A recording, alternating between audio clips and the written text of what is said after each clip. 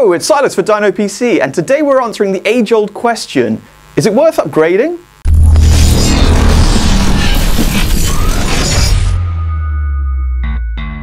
So finally, Intel have released their new 7th generation of CPUs, codenamed Kaby Lake, and this goes hand in hand with the new chipset release, the Z270 platform. Now, we have seen a lot of benchmarks and comparisons floating around online, but something that's a little bit lacking and something that's kind of been glossed over a little bit is actually that the new 7th generation Intel CPUs are going to be backwards compatible with the Z170 chipset. So what we really wanted to find out is, say if you're sitting on the 6th gen Skylake CPU platform and you just wanted to kind of upgrade like-to-like kind of CPUs, would it actually be worth it? Would you notice any performance gains? So although we've seen lots of benchmarks of a 6700K sitting on a Z170 motherboard being compared directly to, say, something like a 7700K sitting on a Z270 motherboard, we haven't actually seen sort of like a completely direct apples-to-apples comparison as of yet. So what we elected to do was to grab a Gigabyte Z170X Ultra Gaming motherboard, slap a 6700K in there, run a bunch of benchmarks, then just simply update the BIOS, swap over the 6700K for a 7700K, and run exactly the same test to see if, say, you were running a computer with a Z170 motherboard, would it be worth your while to just update the BIOS and buy a brand new CPU,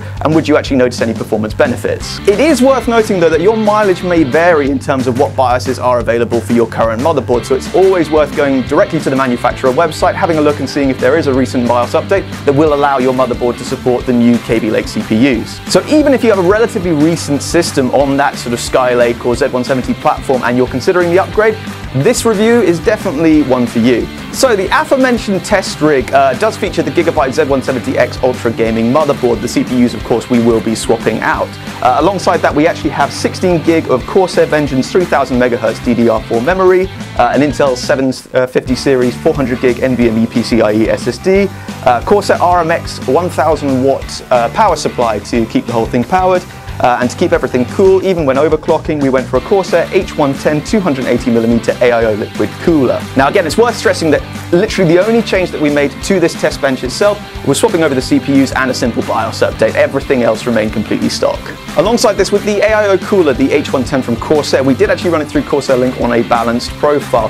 The idea being that if you do run it on performance and temperatures are going to be really high, then the noise level is going to get significantly louder. So we kind of wanted to have a good medium, a good sort of balancing point to test not only both temperatures but also sort of the audible sort of noise coming from the computer. With benchmarking, we wanted to see a direct comparison between the 6700K and the 7700K. So what we actually elected to do was to run a bunch of clock-to-clock kind of overclocks and then also see how far we could push the 7700K. So we ran 4.2 gigahertz, 4.5, 4.7, and then for the 7700K we also managed to hit 5 gigahertz with the H110 cooler. So all the results are going to be reflective of those overclocks. So we ran Cinebench to check CPU performance. For temperatures, we ran 10-minute sort of instances of Prime 95, double checking all those temperatures with real temp. And alongside that, to check the GPU performance or the onboard performance, essentially the 7th generation series of Intel CPUs do have, or quite a few of them do have, Intel HD 630 onboard graphics, which is going to be an improvement from the Skylake version. We wanted to see, even say if you weren't running a dedicated GPU, if these new graphics had any kind of potential for gaming. So we did run some benchmarks for Tomb Raider as well. And here are the results. For OpenGL, we found that on the Z170 platform, the 6700K would actually outperform, although marginally, the 7700K clock for clock. Only when we boosted the 7700K to 5 gigahertz did we start to see it pull away from the 6700K, but only with the 6700K sitting at just 4.7 gigahertz. The same kind of results can be seen for both single and multi-threaded performance, where those few extra gigahertz points made a difference with the 7700K. Outside of this, with the clock speed the same, the 6700K's results were favorable, but only just. On to temperatures with these overclocks. The temperatures actually revealed the 7700K's strength though, as it consistently managed better temperatures at the same clock speed.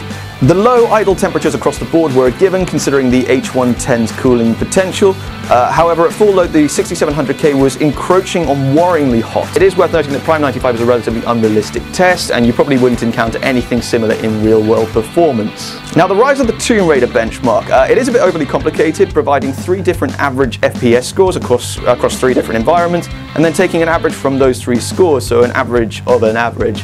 That being said, you can see the 7700K and those Intel HD 630 onboard graphics pulling ahead ever so slightly, but even at 5 GHz, the 7700K only managed to achieve a maximum FPS of 52 frames per second at 720p with low presets, so not particularly reliable if you plan on gaming a lot. For onboard video, we weren't really expecting that much, to be honest, as typically if you were purchasing an unlocked K-series CPU, especially something like an i7, you'd probably be going for dedicated graphics rather than relying on the onboard. However, considering you might be all about productivity, you might have some kids that every now and again want to play some games, then to some degree this is pretty relevant. That being said, performance is nothing to shout about, and we found games like Rise of the Tomb Raider relatively unplayable even at 720p low settings. Less intensive or older games might have some success though. So after all of this, I guess the question still stands, should you run out and go and buy a brand new 7700K? Well, maybe. There are quite a few things to consider when considering this kind of an upgrade. Essentially, or primarily even, what are you currently running in your system? Have you got a relatively recent system with the 6700K? In which case, the upgrade might not really be worth it. You won't really, as our sort of benchmarks have proved, notice much of a performance increase. That being said though, if you are on something older or your system is a little bit aging, so maybe say running on the, say, Z97 platform, then a new Kaby Lake CPU is not the worst upgrade path by any means. And if you're looking to buy a brand new system, then really Z270 and new Kaby Lake CPUs are kind of the best and only option. You probably want to be on the newest platform and have the latest and greatest tech, so you'd probably be looking at this 7th generation CPU list. Now, something that we kind of have glossed over a little bit in this kind of overview and these benchmarks is of course the Z270 platform. Most of the benchmarks that we have seen do reveal that the 7700K will outperform the 6700K, even just marginally, on the Z270 platform rather than Z170. This little overview and comparison though was kind of more from an upgrade perspective, so you have to forgive us for not necessarily going all in and testing everything on Z270 as well as Z170. So you might not necessarily be upgrading for the performance benefits, but how about to get on the new Z270 platform alongside these Kaby Lake CPUs? So there is some backwards compatibility, as mentioned before, for the Z170 platform, which is great. But let's go into the Z270 platform a little bit more. This was actually designed and developed in tandem with kind of Kaby Lake CPUs, so there are kind of a few features that might interest you and therefore encourage you to upgrade to this new chipset. So for starters, future upgradability has been covered with the addition of 4 more PCIe 3.0 lanes, meaning you can utilize more M.2 slots. Say for instance in RAID configurations for even quicker storage, you could go for RAID 0 M.2 drives and you would get really quick storage that way. With Z170 there was the continual issue of, say for instance, if A is occupied it will disable B when it came to M.2 and graphics cards. And with M.2 becoming faster and at the same time more affordable, this could be enough to sway you if you're looking for more super fast storage. The Z270 Kaby Lake platform will also allow you to stream Netflix in 4K. However, there is a significant list of requirements, including, say, the Edge browser to get you up and running. And I don't think I'm the only one who would just opt for an Android streaming box or say something like an Nvidia Shield, which is now capable of 4K streaming, to get the job done. Equally, it is a bit disappointing to be locked out of such a feature if, say, you bought a computer recently and it's by no means an old platform. Alongside all of this, an interesting one, a new chipset gives manufacturers the opportunity to improve on their current offerings, improving motherboard durability or layout, I/O options, including adding USB Type-C and Thunderbolt 3 connections. Even the visual appearances can be overhauled of particular boards with new graphics or RGB LED support, which still seems to be a continuing trend.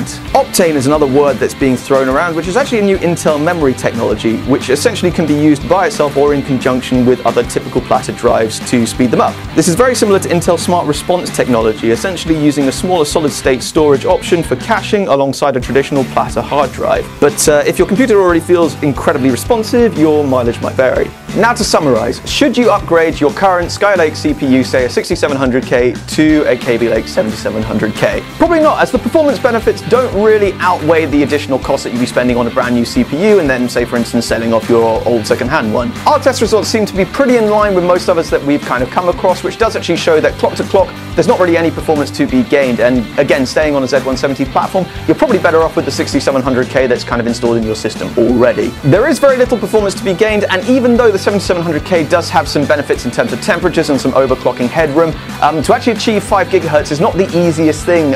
It does kind of require a bit of experience and a bit of know-how to do the overclock and successfully have a stable overclock, and then you've got to kind of deal with the whole silicon lottery of maybe not even getting a chip which is capable of overclocking kind of to 5 GHz stably. Should you upgrade to reap the benefits of the more powerful and faster Intel HD onboard 630 series graphics?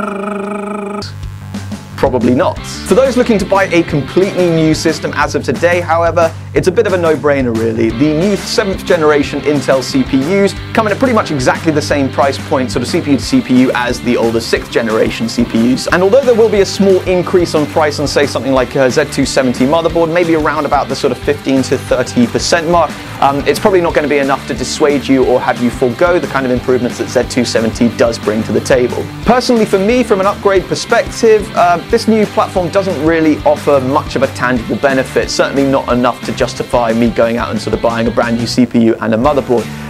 With something like AMD Zen kind of around the corner, coming out sometime later this year, it might be worth holding out for that and just seeing how the CPU and the sort of motherboard landscape changes upon its release. So I hope you've enjoyed this little apples to apples comparison of the new kind of Kaby Lake 7700K CPU. Make sure you like and subscribe this video, and also let us know in the comments below, is this something that you're kind of interested in, upgrading from, say, your current Skylake platform to the Kaby Lake platform, or are you going to just forgo all of this anyway and sort of wait until newer CPUs come out in a couple of years' time? So leave a comment below to let us know your thoughts and what your kind of upgrade path might be. So that's going to be it from me. My name is Silas from DinoPC. Thank you very much for watching, and I will catch you in the next one.